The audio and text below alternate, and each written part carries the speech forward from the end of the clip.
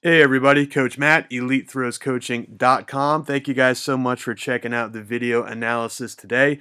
Again, trying to bang out a few of these right in a row, and I'm really focusing on those videos that have come in that talk about things that I'm either have already discussed on the YouTube channel, so I can link those videos here to teach you even a little bit more about what you need to work on, or ones that are sort of already shot that are going to be coming up on the YouTube channel within the next couple of days. And this is one that definitely fits that, what's the word I'm looking for? Kind of fits exactly that thing. So my brain turned off there for a second. I'm not sure what happened, but it fits that category. So there is a video that's going to be coming out at the end of this week, which talks about using the left arm, using the non-throwing arm, and what the role of that non-throwing arm is in the rotational shot and in the discus. Now here we have a girl named Lexi. Now Lexi is going into her senior year. She says she's been throwing discus for about 6 years, so she started in middle school. Her PR is 103 feet 5 inches. She wants to get to 110 before the end of the season. Now when we take a look at this video, I'm going to show you show Lexi how we can add 10 feet to her throw right this very second. Because there's something going on with her non-throwing arm. She's left-handed, so her right arm, but it's the same thing if you're a righty or a lefty, your non-throwing arm, that's going to get her a lot more power, a lot more force onto her throw. Now her coach is telling her that she needs a better block to get more height and to get more force on her throw. However, he really hasn't been clear about how to do that. So that's why she reached out to me. As always, let's take a quick look at this video in kind of real time and see what it looks like. So instantly you see what I'm going to be talking about.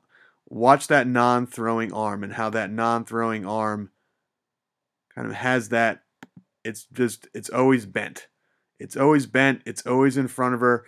And with the coronavirus, this is what I call sneezing into your elbow. So it kind of looks like she's sneezing into her elbow. Her right arm, her non-throwing arm, never really gets used in the throw at all. There's points where that right arm is kind of slowing her down, where she could be using that right arm to speed her throw up, and where she could be using that right arm to put a lot more force and a lot more whip into this throw. All right, so let's go through it here. Let's start at the very beginning and let's take a look. So we already know, we can see it in the video, the right arm. So right here in the back of the circle, this is where she starts to bend that arm and sneeze into her elbow. So you want to keep this non-throwing arm super, super, super, super long.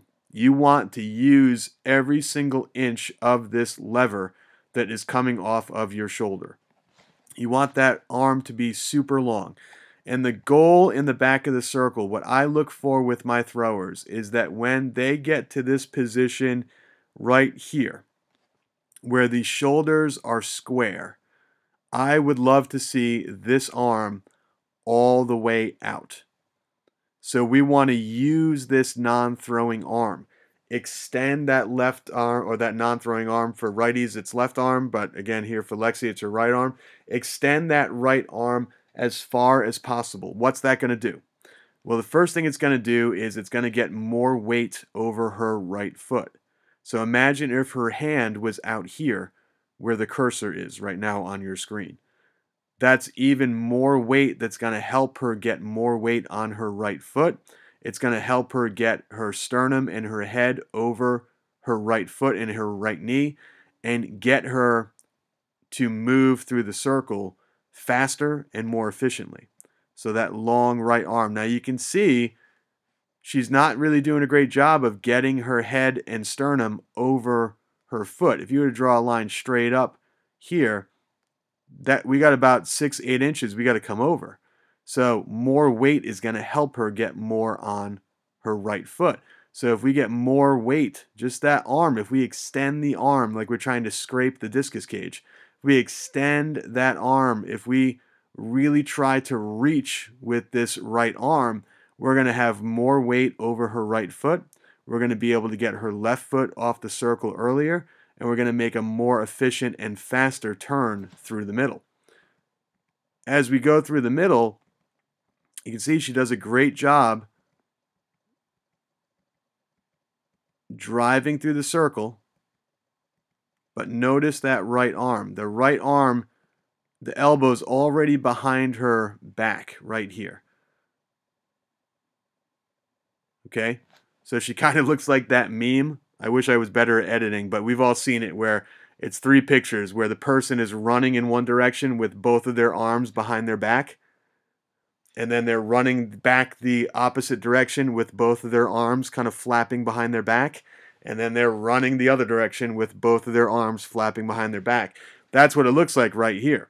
So we've got the left elbow is back behind the body where it should be, but the right elbow is also back behind the body. I want this right arm super, super long. So at this point, that right arm should be pointing, if this is a clock, and over here was like 7 o'clock, you got 6, 7, 8, 9. Her arm should be pointing kind of towards 7 o'clock, but her arm is pointing, her elbow is pointing all the way back here toward like 10 o'clock. So we've got to add or take away some of this like stretching, rowing, pulling back of that right arm. See how it's behind her, and then that right arm right here stops. Not only does it stop, it goes in the opposite direction. So we're whipping that arm around. So at this point it's going clockwise because she's a lefty. That right elbow is coming around clockwise, clockwise, clockwise. See how it's coming around? Clockwise. Here it comes. Still moving clockwise, still moving clockwise, still moving, and now it's going counterclockwise. It starts to move in the opposite direction. See that? So that's stopping her. That's actually slowing her down. She's resisting. Her body's trying to go clockwise. Her body is turning clockwise, but her right arm is now moving counterclockwise. So see that? She actually stops herself. She slows herself down by trying to wrap her arm and kind of sneeze into her elbow. Do you see that? Where if she had that arm long, it would have just accelerated and really sped up her throw.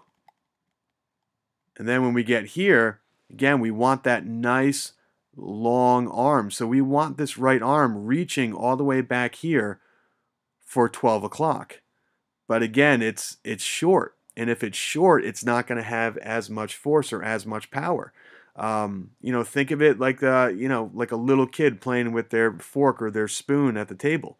If they put like a kernel of corn on one end of the spoon and then they slam down on the spoon, that kernel of corn, like a catapult, is going to go flying across the table. Well, now imagine instead of it being like a little teaspoon, now imagine it's like a big old serving spoon. Now you've got a big old serving spoon with a much longer handle. And you take that same kernel of corn and put it on one end of that spoon, on the handle, and you slam down on the spoon. Well, now it's a bigger spoon. It's a longer handle. It's the same size kernel of corn, and you're going to put the same amount of force down into that spoon. It's going to go a heck of a lot longer because, again, we've got a longer lever, and it's the same thing here. We've got a short little lever. So at this point, instead of having her arm all the way back pointing toward 12 o'clock, we've got a short little elbow, and that short little elbow is like that tiny little spoon.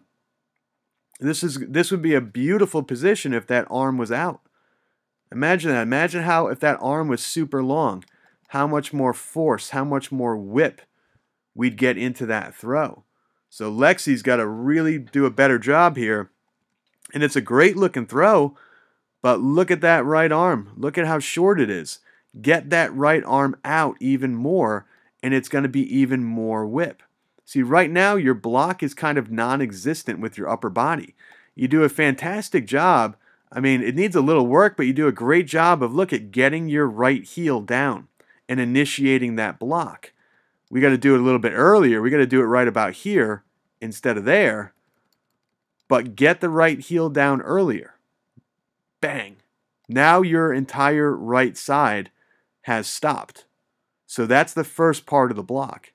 The second part of the block is with the upper body's right side. And see how it's just, there's no power. It's just kind of like, eh. You know, imagine like a car accident. Imagine crashing into a wall doing 2 miles an hour. Everybody in the car is going to go, eh.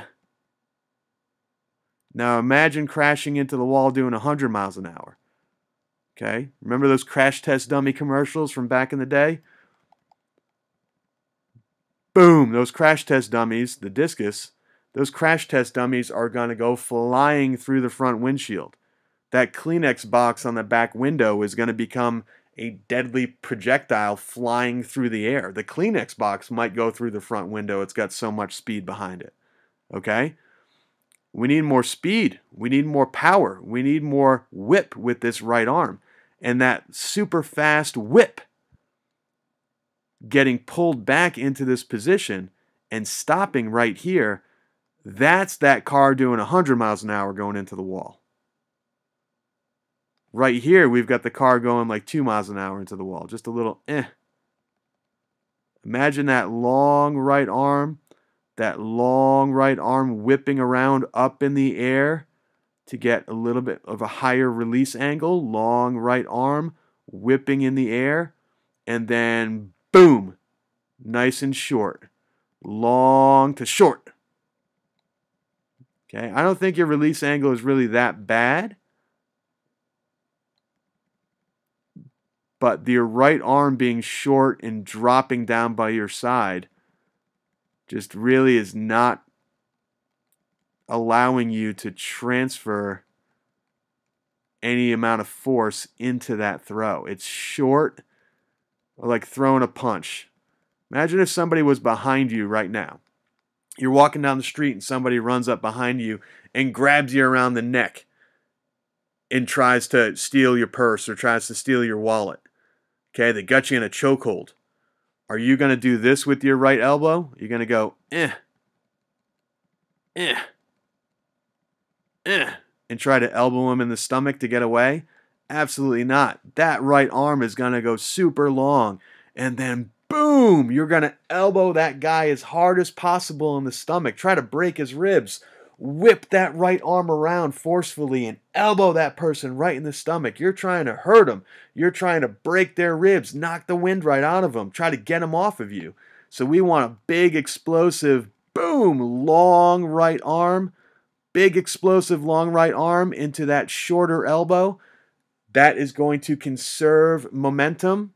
Law of conservation of momentum. Believe me, I'm not a physics major, but that's the one thing I do remember from high school physics as a thrower, is all of the momentum that you are creating in the circle needs to stop, boom, as hard as possible so that that will transfer into the discus. Right here, you've got a good block with that left heel being down.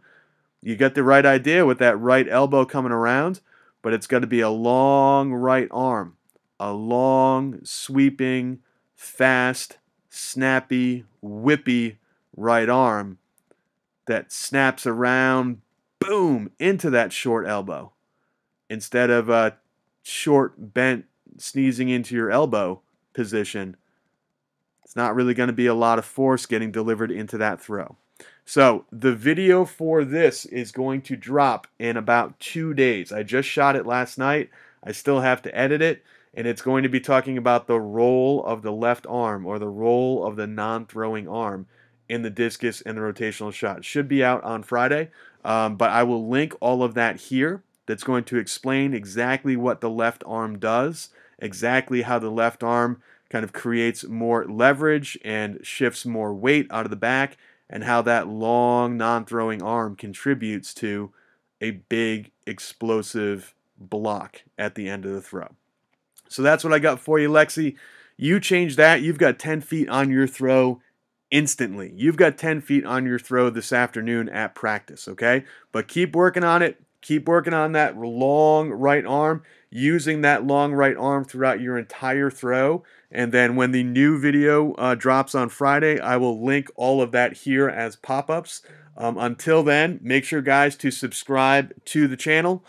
Make sure to check out all the links below. Check out the camps that we're doing this summer. Check out the one-day camps in West Virginia in a couple weeks. Lots and lots and lots of opportunities. I'm doing a lot of traveling over the next couple of months. Lots of opportunities for you guys to get some good quality coaching if you're not getting it at your schools, and throw some more PRs and have a great spring season. So check everything out down below. Make sure to subscribe to the channel and click that notification bell so you get all of the notifications of when I put out a new video. And if there's anything else, guys, please leave it in the comment section right down below.